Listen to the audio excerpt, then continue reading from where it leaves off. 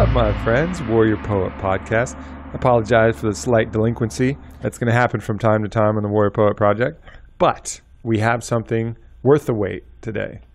Miss Christine Hassler, welcome to the show, my friend. How are you? I'm so excited to be here on this stormy Austin weekend. Weird, huh? It's nice. Yeah. Were you here for the storms like 2 days ago? I was in Houston.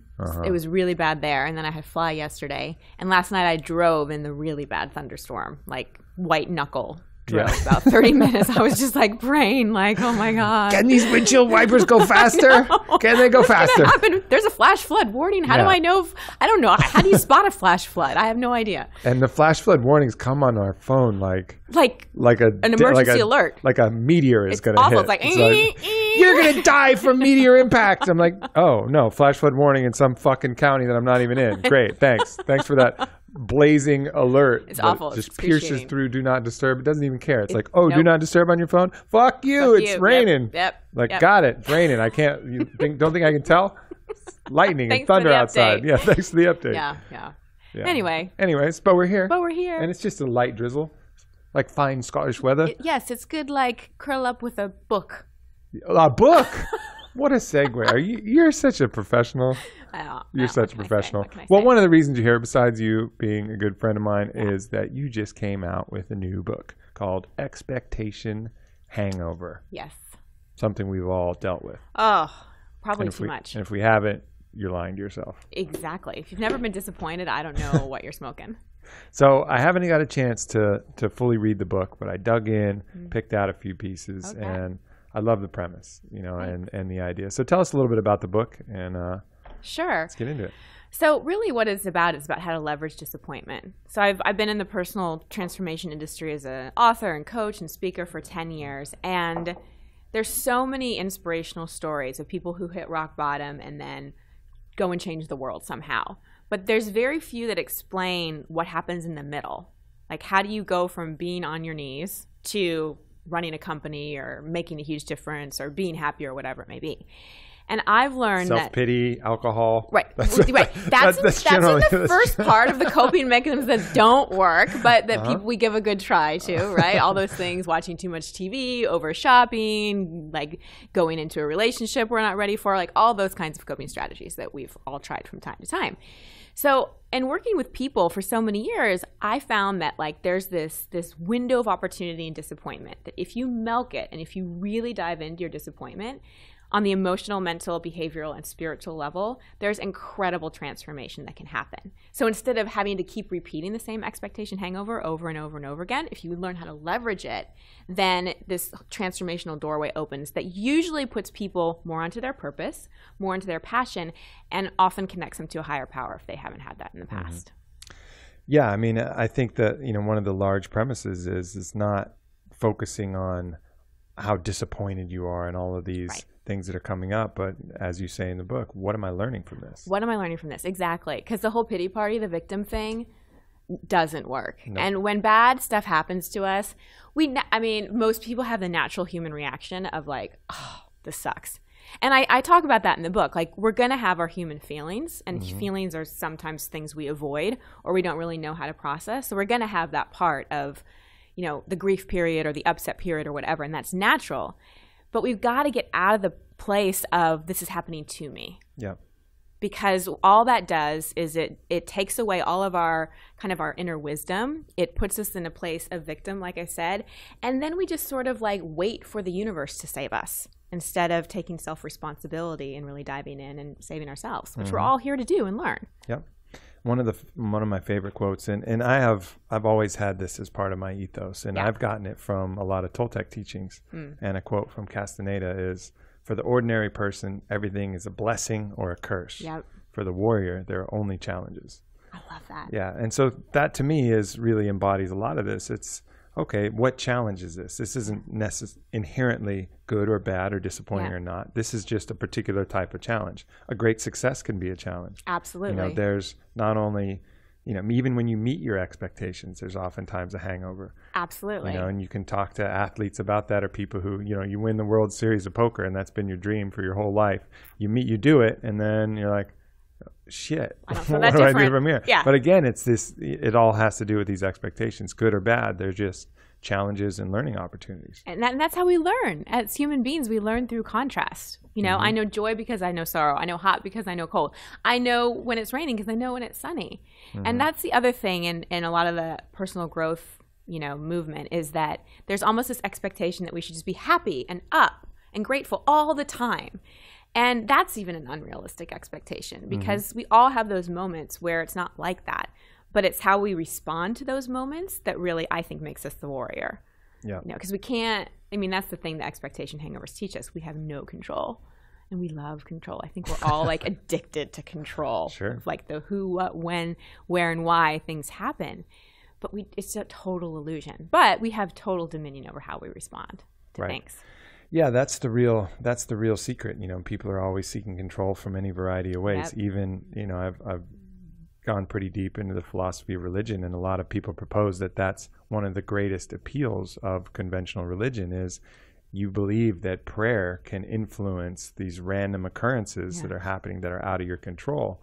But really the only thing that's in our control is our reaction to these occurrences. Absolutely. I even talk about prayer in the book because I feel like prayer, people often use it as a last resort and pray for an outcome. And that's not the way the universe or God works. Whatever, call it God, universe, divine nature. I don't care what people call it. Just call it something and have a relationship with it, Right. And but we don't. It's not like putting an order in at a restaurant. Like, please God, like bring this money to me, or let this happen, or whatever. Please put the bacon on the turkey club sandwich. Exactly. If it worked like that, that'd be amazing. Right. But what I have found most useful for me when I pray is praying for help in responding to whatever's happening. Like, please help me stay in gratitude. Please help me stay in peace. Please help me find my way. Give me the strength to find my way through this, instead of praying for outcome, because then we just end up with an expectation hangover from source, and then people start to doubt their faith and start to question, start to feel like they're being punished by the universe, and the universe does not punish us. Yeah, even the word pray is sometimes ruffles some people's feathers, because it has such a connotation to a system that, while some people still subscribe, other people have been really disenfranchised by. So, call it pray or call it setting an intent. Intention, either way, what you're doing is basically aligning yourself to a purpose and a way of thinking and a feeling and an idea. And that's incredibly important. One of the most important things you do before any medicine journey is, set the intent. And then you got to let it go too. Because if you keep that and you stick with that and the medicine takes you somewhere else, you'll have another mini expectation hangover when it doesn't go that way. So set your intent and then let it go. And I think the wisest, knowledge systems around really do a good job of that, even from different rituals of the despacho down in Peru, where you put all your intentions up in a bundle and you carefully create it, and then you burn that motherfucker. You just put it in the fire. Gone. Peace. I love that. And then the Iboga shamans, you do another ritual where you put it all in these leaves and you're in a river, and then you let the river take it all away. So setting it and then releasing it. Right. Because setting it gets us in the energy in terms of the essence of what we want, but we can't control the form. Right. Of how it happens. Right. So you got to let it go. Be ready for hard. The next challenge. It is. Surrender is one of those totally sexy spiritual words. It's like, oh, surrender. And it's so hard. It's so hard. Yeah. And there's that balance between surrender and not trying. Right. And resignation, right? I'm surrendering so well. No, fucking get up, do something. I know, you're lazy. It's not surrender. You're just not doing anything. Go out anything. And kick some ass. Exactly. It's not going to happen for you. Right, exactly. I love calling it proactive surrender. Yeah. Doing everything we can within our dominion, within our power, and then letting it unfold. Yeah. But, the universe meets us, or source meets us at our place of action and intent. So, right, intention is part of it. But if we're not taking a step forward, we're not getting feedback, and we're not kind of putting it out there to source that this is the direction that I'm going. Sure. So it's a collaborative experience. Yeah, you hear it all the time. It's the writer who's, oh yeah, I'm going to be a famous writer. What are you writing now? Are you writing every day? Nope. Just going to Starbucks. No, but I smoked a lot of weed and I've seen it in the fucking stars. Or musicians or other people are like, are you playing gigs? You're going to be a rock star. You fucking playing gigs? No, man, not playing gigs. But I got a vision board. Well, yeah.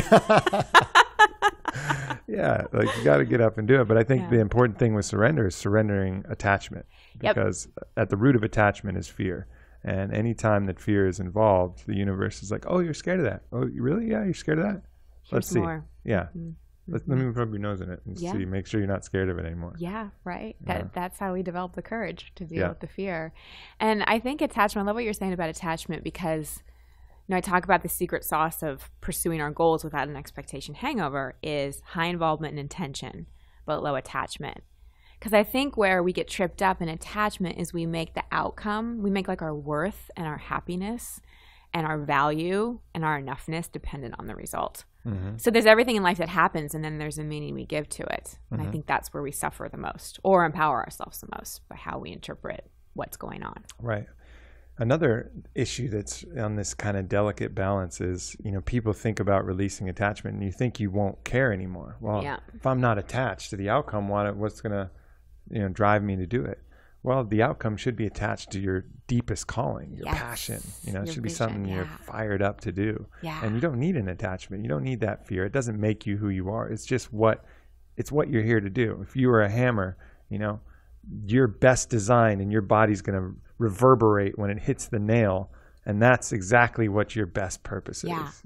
Not attached to the outcome of that. It's just doing that is what you're here to do. I love that you said passion. Can we talk about passion for a second? Yeah, let's talk about it. Okay, so passion. So do you know the original definition of the word passion? No. Suffering. Passion of the Christ. Right? So the original root definition of the word passion is suffering. And over time, we've evolved the word passion to mean things we love. And I think that's so insightful, because it's like oftentimes our calling, our dharma, the thing that we're called to do, comes from our suffering. So just like we've evolved the word passion, I think we evolve our experience of suffering into how we serve in the world. Mm-hmm. Like, I don't know if this is true for you, but I know so much of what I'm compelled to do and called to do has come from what I've learned in my suffering. Mm-hmm. And that's what's made me passionate about it. There's a component of empathy that's kind of required from that suffering, you know, and really feeling the numbness is the greatest enemy. True suffering it's cleansing of the spirit almost, but it's that placated suffering, and that resisted suffering that becomes a problem. Like, oh no, I can't get sick. I can't, this can't happen. I can't be sad, and this kind of fighting of it. But really sinking deep into that is really cleansing. It can help develop that deeper empathy. So you look at people not as what they can do for you, but see them. Yep. And it's important. That's the greatest gift we give each other, right? Right. It's like really seeing each other. Yeah. Through the eyes of empathy rather than judgment or projection or what can you do for me and all those things. Judgment. That's one of the really difficult ones too, because I've seen it particularly during these medicine journeys. It makes you hyper aware of these certain circumstances, and I've seen people carry judgments into it, and I've just watched how even as I listen to them venting their own judgments, I'm actively processing like, wow, this wall is now building between me and that person just from listening to them, talk about this other person. And I have to like tear that down brick by brick, and oftentimes say like, hey, I can't listen to you talk about this right now. Like we have to see beyond that. Right. We have to see all of us are imperfect beings just trying to figure it out and do the best. Like see past that judgment and see inside that person. Yeah. And then that's when you can really connect. Absolutely. But it's in everyday life, not on these medicine journeys where you're a little numb and you're making quicker decisions and you're back in the normal world. It's all too easy to even get caught in that trap yourself. Yeah. I think we have to become our own best observers, like because we can all, like, I can be here sitting with you and I can also kind of project from my mind's eye and like watch us having this interaction, right? So there's a part of me that's like in my body, and then there's, I can observe it as well. And I think how we deal with judgment is we've got to be that observer. We've got to like watch ourselves when we judge and be like, oh, there I go. Yeah. Like forgive ourselves from doing it. Be like, how can I open more? How can I open my heart more? How can I be present more? How can I see? Because I think the person we judge the harshest is often ourselves. Definitely. And then we just leak all that judgment on everybody else. It's like if we start with being just kind and accepting of ourselves, And acceptance doesn't mean we love everything, you know, and do these crazy affirmations about being the most awesome person in the world. But it's just like, I accept myself. It's not delusion. Right. But it's a deeper love and acceptance of and forgiveness, like radical forgiveness. Of anything that we're carrying. And that opens the doorway for real self-love, which allows for, you know, love for others. You know, and that's one of those connections that people don't think, oh, you love yourself, oh, you're narcissistic, oh, you know, you got a big ego. No. Like, you have to love yourself. If you don't love yourself, you're not going to love anything. You're only able to love others and the world to the extent that you love yourself. So true. And that deep love. It's so true. So true. That's been my biggest soul lesson, is really moving from that place of being so intensely hard on myself, like harder than anyone possibly could be, which was confusing because it got me results in the external world. Like, my harshness and my self-criticism led to a lot of success and led to a lot of people going, wow, look at, like, your amazing life. Like, you've got it all together. So look at how successful you are in this and that. And so I was like, oh, wow, this is really working externally. But internally, I was so depressed and medicated for it. I was constantly looking for the next best thing. I was numb. I wasn't connected to source at all. And there was never enough. Like, I'd achieve, like you said about the athletes, I'd achieve something and then it'd be like, well, what's next? So there's no peace, no contentment, because there's no self-love. How'd you get out of that? Oh boy. By doing a lot of what I write about, honestly. But it was a journey. First, it was a choice. It was like realizing that what I was doing wasn't working. And I had to lose everything to really get that lesson, because in the past I could be pretty stubborn and pretty, like, convinced that I knew what I was doing. So in a period of a year, I lost my job, my finances, my fiance, my health, and was estranged from my family for a while. And dark night of the soul. Very dark night. Yeah, very dark night of the soul, bathroom floor moment, do I want to be here anymore kind of things.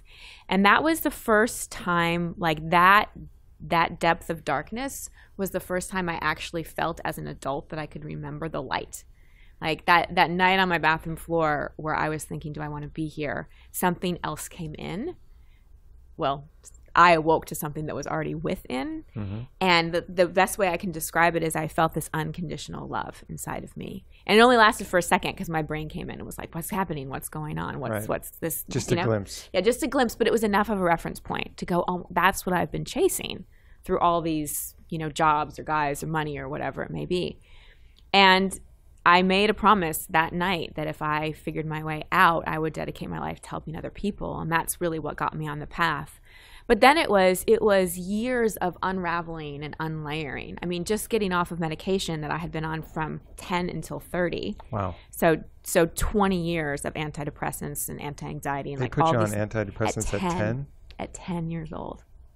Yep. I don't think 10-year-olds can be depressed. I think they can just be a little bummed or something. Yeah. I mean, it was, you know, I think it was your parents do the best they can and they just don't want to see you suffer. Yeah. And back then doctors were God. So the doctor said this. And I get it. It was totally part of my journey. And I'm really dedicated to helping other people get off of them, because I realized, I think we all develop ways to numb, because life is, you know, challenging. You know, we come into this world like just heart open, totally connected to source, these big balls of love, and then shit happens and like it gets harder, you know, and so we develop our ways that we numb. And for me, that was it.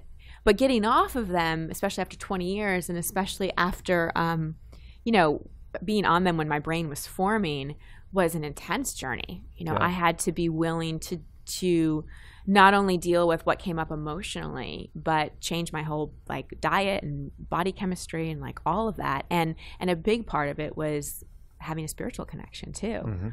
So going into that and digging through that and coming out the other side when I was told you will never be able to go off of these was liberating and totally a soul journey. I don't doubt it. I mean, that's a real hero's journey there. Yeah. and I'm so grateful too to have the comparison because life now is so different. Yeah. You know, it's just so different. It's just like I experienced the full range, which is so awesome.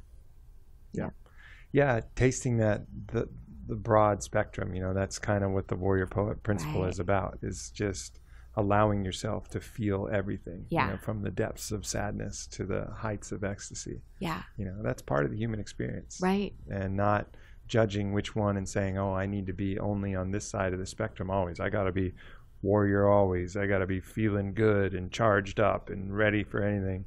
You know, it's okay to experience the other side. Yeah. You know, and feel into that and allow yourself right. the breadth of this experience. Right, because that's where we experience compassion, right? Mm-hmm. Which is, I think, one of the most beautiful qualities that we as humans experience is, and again, like that word passion's in there, so it's so it's being with suffering. Yeah. You know? I always thought Passion of the Christ was like one of those quasi-sexual moments where the Christ comes in and sorry you have to blow that image for you. You have like this rapturous orgasm, you know, like isn't like the ecstasy of Saint Teresa. Oh, I love that you thought about it that way. Christ. You know, you can keep that reference. Well, you know, now it makes a little more sense. You know, expanding my knowledge of things. Good. Glad I could reframe that one. Now I get it. So who should, you know, what are the type of people who should read your latest book, Expectation Hangover? Anyone who wants to go deeper in their life in any way. Anyone who's ever really been disappointed, or you feel like you're experiencing kind of the same disappointment over and over again. Or if you're just like going through the motions of life.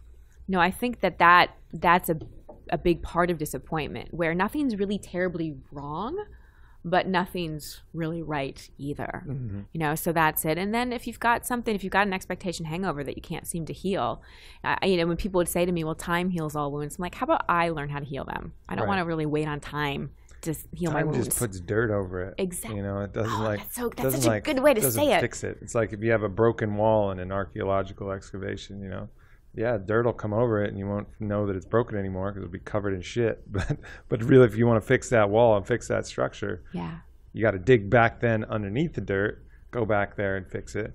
And then when it, you know, when stuff happens, it'll go. Okay, so this book is for people who don't want to throw dirt on their problems. Yeah. Perfect. I love it. I like that. And so what I know you've also, you know, you lead particularly women's retreats around the world. Yeah. What have you seen as far as, and you know, the different dynamics and needs between men and women and how this society is formed? You know, how do you approach those? Because obviously you're selecting just running women's retreats at this point, and you've probably also done some mixed retreats, I'm sure. But but what is it specifically about the needs of women that you can pass on to our listeners here?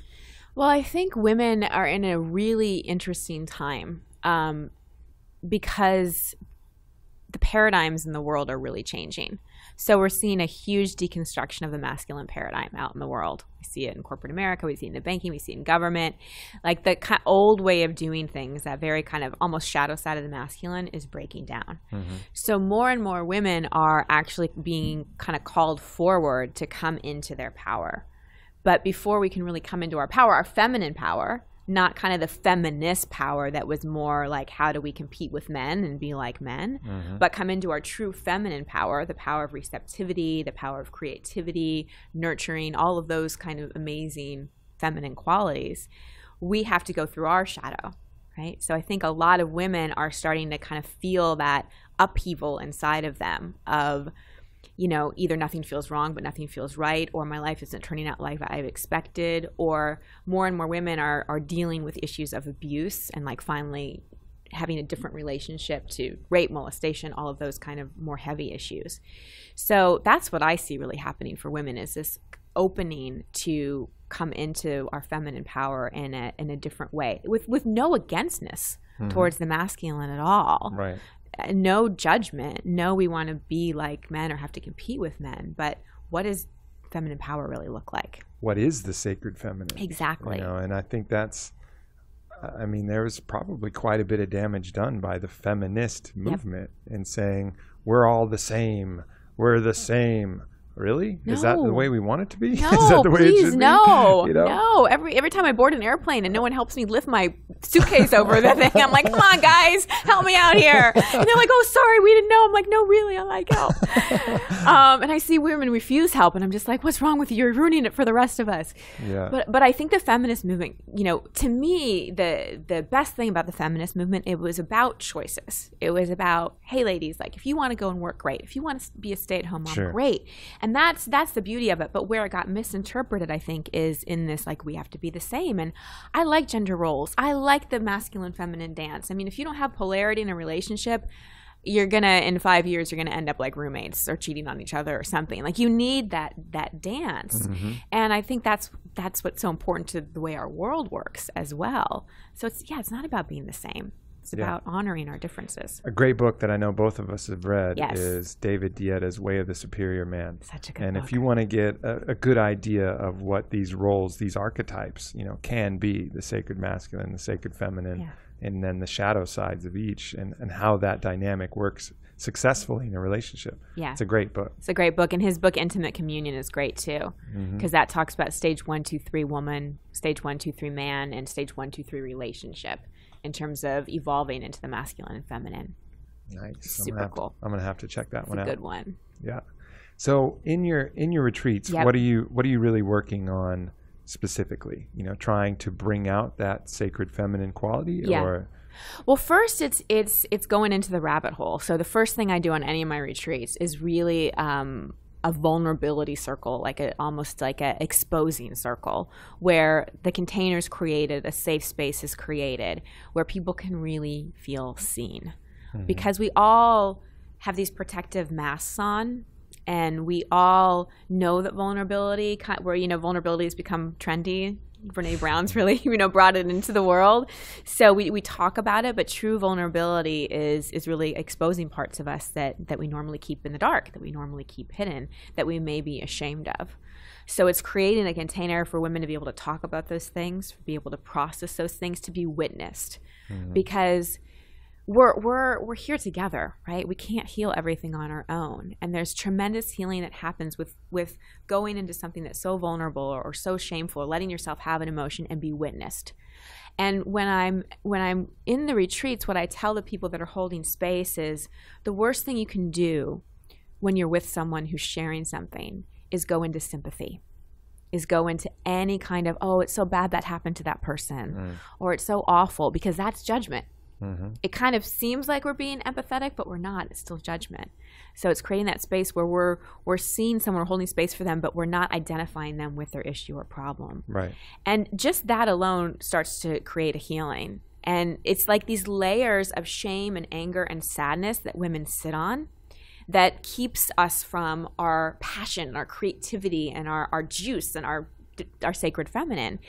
And another thing I facilitate, and I've actually had the cops call on me twice, is excellent. I know. I like the sound of this. This retreat's getting better. They're pretty good retreats.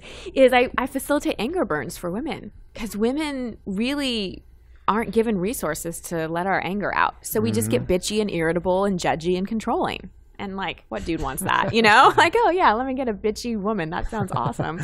But it's because we have this anger that we don't process. And it's also why a lot of women don't know what their passion or purpose is, because they haven't let that anger and sadness out. So creating a space to do that. You mean, so you're actually burning stuff? No, well, you're burning the metaphorically burning. But they actually do burn something at the end, but it's actually a release where I give women like little weapons, like these, those little weapons, fire. Yeah.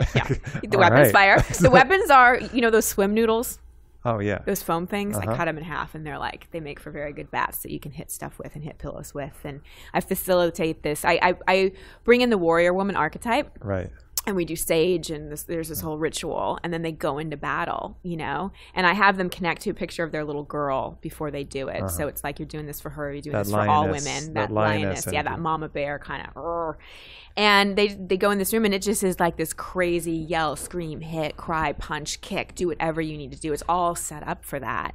And it's like women look different. They lose 10 pounds in 2 days. It's this incredible release. And then they're more connected to their heart, because all of that is released. Yeah, they've expelled it. Yeah. They've excavated some of that armor. Yeah. Taken the layers off. Yeah. Yeah, that's really interesting. You know, I think, and then looking at men's issues, you know, there may be some men that have that, but men are generally, at least that aspect, you know, there's way more outlets. You know, contact sports, really kind of aggressive behavior is lauded. So on the flip side of that, any kind of sensitive behavior is shamed. Yeah. You know, so for men, the experience, you know, it just seems to me that same liberation might come from, you know, deeper vulnerability. Yeah. And just trying not to be tough for once.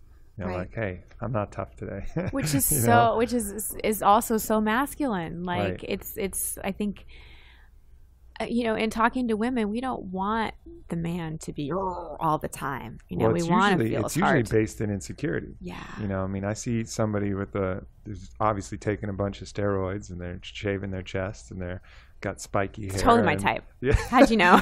And it just like, man, like I know deep down that you're suffering a little bit and you don't feel confident enough in who you are. Yeah. And, you know, some deeper, you know, searching, maybe the occasionally that is just an expression of what they want. But, you know, when you're just so focused on this physical appearance of really, it generally means in the guys that I've known that inside some inner confidence is really lacking. Yeah. It's interesting that you're saying that. I'm just like, so I fly a lot and so I'm upgraded a lot. So I'm usually sitting next to some business guy. And I've had so many conversations on airplanes of men just pouring out their soul, especially after like one vodka tonic. It just like starts to come out. And just like confessing cheating and how guilty they feel about that, or talking about how they work so much and they've achieved this status and they still don't feel like enough. And like you said, it's all from insecurity. And I just listen. And every single one of them at the end of the flight has been like, you're so great to talk to. Like you have such a great conversationalist. And I'm like, I haven't said a word. Like I've really just sat and like listened, and I've really learned. And it's been so valuable for me to see men like that and to know that like men just need to be heard as well, you know? Yeah, for sure. You know, I was up in New York, and I went and stopped by an old family friend who's having a big party. And tons of wealthy individuals, you know, billionaires that were there. And I was particularly in tune that day for whatever reason. I don't know. It kind of goes up and down. But I didn't really have many people to talk to there because it's, you know, kind of an old connection. And there's a bunch of people there. And looking at these kind of billionaire men, you could see that they were, you know, they were hurting. Yeah. You know, they had all the money in the world, but no one who really would just get in there and love them, you know, like, give them a hug, rub their back without wanting anything in there, and just say, hey, you, not your money, not this thing you've created, this empire that you're sitting on top of, the crown you wear, none of that. Like you, like we love you, and you should love you too. Yeah, you're enough just for who you are. Yeah, exactly. And you could see that, and it's one of those things. Like you think, oh yeah, you get to be a billionaire, you get there, you know, you got it fucking made. That in itself is a great, great challenge. Like all of these things, you know, expectations of things that are bad, you know, you know, like you lose everything or you gain everything. Both are just equal challenges. Yeah. You know, and not one inherently is better than the other necessarily. They're just challenges that have different sets of things you got to deal with. So how do you, because you run a very successful business and have a full life. So how do you navigate expectations? I actively work to release attachments. Yeah. You know, I think that's key. And it's kind of like playing whack-a-mole, you know, like that carnival game where they just pop up and bang. And sometimes, you know, I'm just overwhelmed and you know, the moles attack and they win, you know, and sometimes I'm able to bat them down. I mean, I use the medicine journeys a lot to help me out with that. But just separating myself from all of this so that I'm not Aubrey, CEO of On It. I'm just Aubrey, and Aubrey's going to be okay no matter what happens. You know, if Aubrey, it's not Aubrey the strong who can take down any workout. You know, because maybe that'll go too. You know, and I might get injured or I might be sick for a little while or whatever. Like all of these expectations and attachments that I have to things that make me up, I just got to kind of cut them cut them off. And it's a hard thing to do because people see you through these lenses, you know. Constantly I'm being perceived as Aubrey, CEO of On It, or Aubrey, you know, in any this athletic capacity, or Aubrey in this whatever capacity that I'm showing. But more rarely am I seen as just Aubrey, this, you know, monkey trying to figure it out and, you know, do what he can. So that's the hardest part, just knowing that, hey, if it all goes away, I'm all right. You know, hopefully I'll get to keep I have a nice wood pen. Get to keep this wood pen, and it'd be really dark day. Be a dark days if I didn't have my wood pen and my flute and like a few things, and I'd be fine. You know, something to write on, and I'd be all right. You know, and that's okay. And I think that's the key, but it's fucking hard. It's constant awareness, right, and work, because it's easy to be seduced or sucked into all that stuff, and especially when people have lots of expectations of you and project a lot of, you know, ways they think you should be or show up or whatever. I think that's I can imagine that's one of the challenging things in being in the position that you're in. Expectations and dependencies too. I mean, that's the hard part. I think, you know, I hear from a lot of fathers, and you know, they're saying, man, I'd love to, you know, change my career and do something. I'm really unhappy, but man, I got these 2 kids. Right. You know, and it's always a tougher piece of advice to give, because you can't say,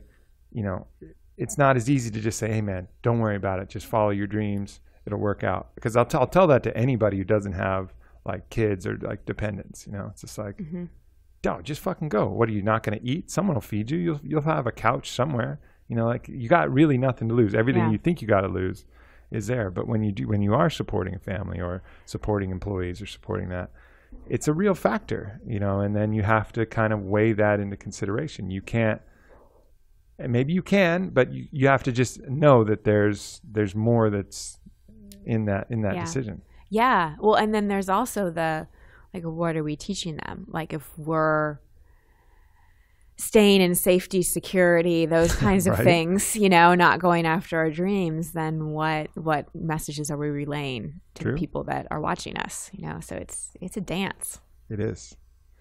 Yeah. I mean, it's a challenging thing, but I think like if you don't have, I think it's really kids, you know, if you don't have kids that you have to worry about putting food on the table, you'll probably be able to put food on the table if you follow your passion, because you'll probably make more money doing that anyways. Most likely. But at least you have to be sensitive. Like, you can't, you know, making money as a writer is going to take a year, 2 years, 3 years. So if you're like passionate to be a writer and you got a job as an accountant and that's what's feeding your kids, you know, you can't necessarily just say, fuck it, I'm not an accountant anymore. I'm a writer. We're going to figure this out. You know, you got to write in your spare time. You got to, you know, put your dedication into that and maybe make some decisions. But if you don't have those immediate dependents, fucking do it.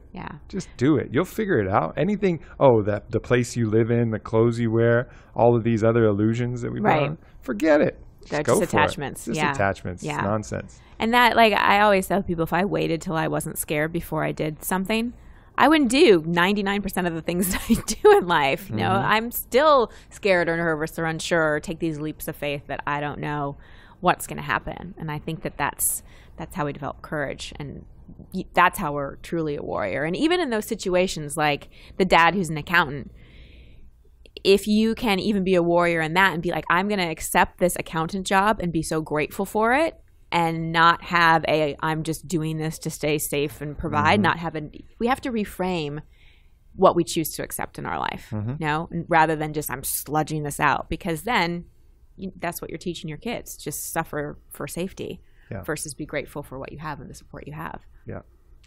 Yeah. I think, you know, in an ideal situation, there'd be enough of a kind of a tribe, a community that could support these, you know, these things. And so that you would have more resources to pull from, you know. But in our nuclear family arrangement, you know, there is so much stress put on, you know, you to provide directly for that family. You know, whereas in probably a more ideal situation, the basket is bigger, which would allow more creativity and, I can explore this a little while because there's enough resources that the tribe has accumulated that I don't need to pull the weight and just bite down on the bridle and charge ahead and pull the wagon, you know, for a little while. Right. So, creating situations like that it's definitely even possible now. I know. I hope someday we get back to more of that kind of living, that tribe and village and community. It just makes such a difference. We're too isolated. Mm-hmm. I think that's another reason so many people have these expectation hangovers.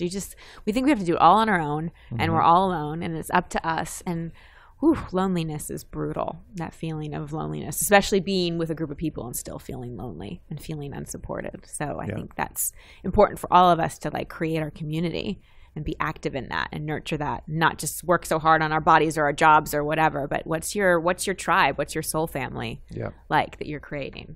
Yeah. Well, are we done already? We're done. Wow, that was so fast. I know. We could talk for hours, and we should. Yeah. We'll have to do this regularly. Okay. Yeah, you'll be back to Austin, I'm sure. Absolutely. Christine, thank you so much for coming by. Where can people find your book?